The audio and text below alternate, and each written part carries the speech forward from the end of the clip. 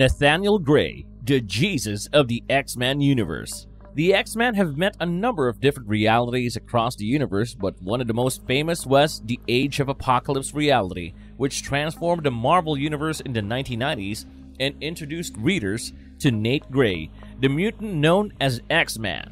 Nate Gray's powers make him a living deity, having been genetically designed to be the most powerful mutant ever. In the Age of Apocalypse reality, he is the son of Scott Summers, commonly known as Cyclops, and Jean Grey. His powers are so immense that he can quickly create or destroy whole universes, and he is far more powerful than his more well-known alternative form, Cable. Before we go into our explanation, we have a very small request. If you like our content, please support us by subscribing to our channel. This is a small click for you, but for us, it means a lot. Thank you. Let's begin. Backstory of one of the strong mutants explored. Nate Gray, who is also known as X-Man, is a formidable mutant genetically produced by Mr. Sinister using Cyclops and Jean Grey's DNA. Nate Gray debuted in X-Man #1 in March 1995, created by writer Jeff Loeb and illustrator Steve Scrotch. Nate was transferred from his home world, the Age of Apocalypse, to Earth 616 via a fragment of the Macron crystal. Nate, Blink, and Morph were supposed to form their own X-Men team after the events of the Age of Apocalypse, but this never happened. As a result, the Exiles were formed and the X-Man title was maintained. X-Man was created in Earth 295, the parallel reality known as Age of Apocalypse, and is one of just a few to escape the end of this world. Nathan Gray was named after his creator, Mr. Sinister and Jean Grey, using DNA from his foster son, Scott Summers, also known as Cyclops, and the abducted Jean Grey. Mr. Sinister, an underling of the High Lord Apocalypse, genetically developed X-Man to be the ultimate telepath and telekinetic. Nate was raised in a test tube at Sinister's lab and was only allowed out every few years to be tested on his growth. Mr. Sinister could sense Nate's immense powers of telepathy and telekinesis, even in these few instances when he was out of his test tube, making him perhaps the most powerful mutant on Earth. These incredible levels of strength persuaded Mr. Sinister that X-Man should have a failsafe. Nate quickly reached his adolescence. Cyclops assisted Nate in escaping Sinister's lair during one of his frequent subversive assaults on Sinister's pens, with neither man understanding his relationship with the other. Nate ended up under the mentorship of Forge and many other mutant misfits who sought to aid humanity while masquerading as a theatrical group. Nate looked up to Forge as a father figure. Forge started the long process of teaching Nate how to control his powers and the advantages of being a good guy. Nate was warned that utilizing his skills indiscriminately may lead to Apocalypse discovering his existence. Forge also cautioned Nate that his abilities would eventually wear him out. Nate violated Forge's instructions and participated when he and his outcasts halted a train carrying people to a culling. Sonic, a little mutant girl, was saved by him. Nate persuaded Forge to let her join him. Later, they came upon the traveling wanderer Essex, who was actually Sinister in disguise, tracking Nate's path. Essex urged Nate to defy Forge's instructions and use his abilities. Essex persuaded the outcasts to look inside one of Apocalypse's factories, which Nate had destroyed.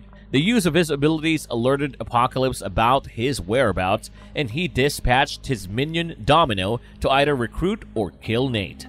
Domino and her squad hunted down Nate and his companions and murdered the majority of them.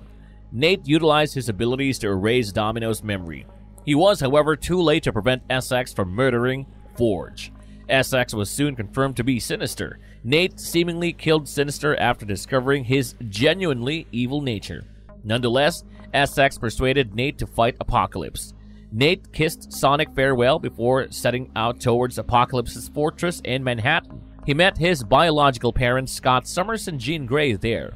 Nate and Jean realized right away that their telepathy had created a relationship between them. Nate planned to meet up with Scott and Jean after he had defeated Apocalypse while they were leading a breakout in the slave pens. He made his move while the X-Men were attempting to fix their imbalanced world using the Macron crystal in their final desperate attempt. Nate saved Magneto in the final confrontation, who recognized him as the kid Forge had promised to deliver him one day. Nate faced off against Apocalypse's son, Holocaust. Holocaust was pierced with a shard of the crystal by Nate. The resultant collision shifted them both to the Earth 616 world. Nate landed like a meteor in the Swiss Alps, causing a colossal psi wave that affected telepaths including Charles Xavier, Jean Grey, and Psylocke, and was also detected by Blacksmith. In a subconscious attempt to reach out to his supposed mother, he inadvertently revived Madeline Pryor, a clone of Jean Grey. Nate walked the world being approached and confronted by many who wanted to be his ally, including Professor X, Rogue, Moira McTaggart, Mr. Sinister, Bishop, Havoc's Brotherhood, and others. Nate sought safety in New York with the assistance of Sinister's former underling, Threnody. Threnody finally left, refusing to address questions about her history despite Nate's persisting worries about her link to Sinister. He assumed Threnody was dead and formed a strong connection with Spider-Man. Nate was telepathically notified that he was the only one near enough to save the children of Jean's sister, Sarah Gray, from the Prime Sentinels when zero-tolerance forces invaded Xavier's house in Westchester County and downloaded Cerebro's archives. Nate rescued them and roused while leaving Joey and Galen in the hands of their grandparents, while the Sentinels were still looking for the unnamed telepath. Nate kept a subdued profile for the following few weeks. He went partying with 3 ladies one night, Jam, Bucks, and Marita, and many people recognized him from his Central Park performances. Nate was invited to sing with the band, and although having never performed on stage before, he did rather well. However, the event was cut short by the appearance of Jackknife, who was chasing down and killing everyone Nate came into touch with. Jackknife, who in reality was Jack Cole, was one of the numerous outcasts in the Abomination's gang. During Nate's struggle with the Abomination, he unintentionally activated Cole's latent psychic abilities. Jack couldn't control himself and went insane, blaming Nate for the voices in his brain. When the cops arrived, Nate defeated the mentally ill misfit. They begged him to surrender, but the onlookers intervened, proclaiming Nate to be a hero. Jam lost an arm in a motorbike accident the next day. Something weird happened when Nate, Bucks, and Marita paid her a visit in the Empire State Hospital. Dr. Marcus Arlington III discovered the capacity to heal after touching Nate and repairing Jam's arm. The miracle increased Nate's reputation even further, and he was now regarded as a messiah by hundreds of followers. The Purple Man appeared soon after. He utilized his talents and a few mercenaries to discredit Nate by portraying him as a terrorist. After defeating Kilgrave, Nate obliterated his memories from the minds of all New Yorkers. This Omega-level mutant was called a living god. Nate's enormous strength instantly draws the attention of both friends and adversaries. He is the world's strongest telepath and also the most adept. On one occasion, he is able to simultaneously mind control influential individuals like Omega Red, Legion, and Magneto.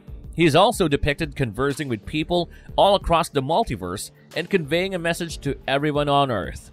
Nate's telekinesis, which has nearly no limit, is also much more potent than anyone else. He has the ability to shift a planet's tectonic plates as well as deconstruct and rearrange molecular and atomic structures. Moira McTaggart previously described Nate as a psychic who challenges a Phoenix Force-imbued Jean Grey, yet they are only his most basic abilities. X-Man is a reality-altering mutant who once built his own realm, the Age of X-Man, which he shaped into a mutant utopia. The X-Men series, which ran for 76 issues between 1995 and 2001, did an excellent job of continuously highlighting Nate's abilities and the fact that he is the most powerful mutant ever. He's definitely at least an Omega-level mutant, however that's a limiting term, and he's been dubbed the most powerful and dangerous being in the world, the ultimate mutant and the most powerful psychic in all of reality. However, Norman Osborn saw Nate's potential more than anybody else during his dark reign, dubbing him a living god. Unfortunately, X-Man's confrontation with Norman Osborn resulted in Nate being beaten by the Dark X-Men and the Dark Avengers and then confined in the Omega Machine, a terrifying device used to drain his energies. Nate was rescued by the New Mutants and sent to Utopia Island, but his powers had been lowered to that of a regular psychic, and he was no longer at his prior level. Nate later regained his full strength by utilizing a celestial relic known as a life seed, and became even stronger than before, if that was possible. He is now categorized as above Omega level. His longevity, however, was predetermined from the start since Mr. Sinister implanted a time bomb into his DNA when he created him.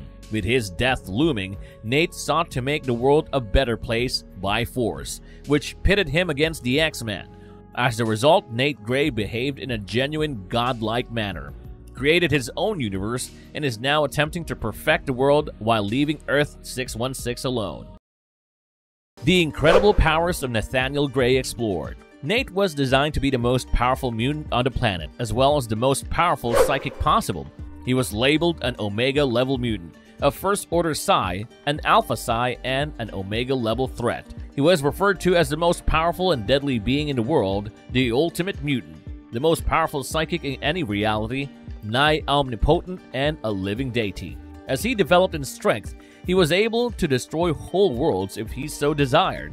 Even a smidgen of his abilities resulted in an almost immediate overload of Omega and Mimic. He would often use his telepathy to read and control multiple minds at the same time, as well as read residual thought imprints left on objects touched by people, communicate with others by broadcasting his thoughts, and create illusions by altering other people's perceptions. He could also fire psionic blasts that could scramble an opponent's thought process, causing the victim either intense pain or rendering them unconscious. Project his mind into the astral plane and even pull the astral projections of other telepaths into the physical world and sense dimensional rifts or anomalies. His telekinesis was so strong that he could manipulate enormous items with his thoughts, fire psychokinetic energy blasts strong enough to shatter steel, build mental barriers strong enough to halt most attacks, float his body, and fly at supersonic speeds. While sleeping in Buenos Aires, Argentina, he demolished the whole city of San Francisco de Quito, Ecuador. The towns are nearly 2,600 miles distant. His telekinesis was so incredible that he could make holograms by mentally manipulating water, molecules, and dust to refract light, bend security lasers to evade detection, and even manipulate the atoms of a wall around his shape, allowing him to pass through it like a ghost. He could also bend the Earth's magnetic field and generate electromagnetic pulses with his telekinesis. His telekinesis reached at least a molecular level, and he could endow himself with superhuman physical abilities by directing his telekinesis inwards. Nate demonstrated additional abilities after his brief return from his dimensional travels, including the ability to view and traverse higher planes of existence, to reconstitute his body from cosmic energy in the same way that Onslaught did, and to transform his physical body back into cosmic energy. Though not an actual teleporter, he was able to go to different realities by breaking down the boundaries between universes, and once teleported numerous individuals into another realm from an alternate version of New York. Because he could connect any spot in one dimension to any point in the dimension he was in at a time, he could hypothetically utilize this to go back and forth over massive interplanetary distances. Some lesser-known facts about Nate Gray. Did you know that Nate became a mutant shaman? He wanted to help protect and guide his mutant tribe. Nate Gray met another version of himself when he confronted the Red Queen from a parallel reality, who revealed that the Red Queen hunted out other Greys and used them as weapons in her conquest of the multiverse. That Gray chose to be a shaman for his people rather than the destroyer the Red Queen desired. And after both Greys were forced to merge their abilities, the 616 Nate Gray returned to his reality and followed in the footsteps of his deceased counterpart as a shaman. Nate Gray also chose to sacrifice himself selflessly. It was his first sacrifice to remove the genocidal danger by plunging the Macron crystal into Holocaust. However, it eventually had a different result, and both were transferred to the 616 reality. Later, when the Earth was targeted by an extraterrestrial entity known as the Anti-Man, who planned to infect humankind in order to collect their energy, Nate sacrificed himself again as a mutant shaman to infect humanity with his own energy, rendering Earth undesirable to the alien harvesters. When Nate returned, he had progressed to a new level in his shamanistic ambitions, despite being corrupted by a celestial life seed, which he utilized to construct a new world known as the Age of X-Man. Nathaniel was the sole creator of the Age of X-Man. He mentally coerced mutants such as Magneto, Angel, Blob, and Omega Red to be his horsemen of salvation. He attempted to create a mutant-filled utopia, but the X-Men were able to convince Nate that he was wrong, and he restored reality before disappearing to potentially make a better world for his tribe. Conclusion: Nathaniel Gray is a force to be reckoned with. His undefeatability is evident throughout all the X-Men movies and comics that he has appeared in, and it is clear why he is referred to as the Jesus or God of the X-Men universe. In spite of his less-than-ideal upbringing, Nathaniel turned out so much better that he could have been, proving that childhood trauma is no excuse for being a terrible person. Eventually, we must admit that he wasn't perfect and he was flawed in his own way, but it seems like everything he did was with the best possible intention, or at least that's the way it appeared to him.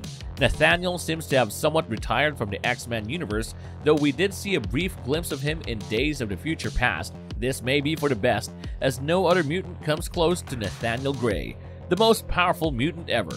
On the flip side, we also believe that many of his superfans are still waiting for his return, hopefully very soon. And if you liked our content, don't forget to leave a like and subscribe to us if you haven't already. Have a good one and be safe. Thanks everyone.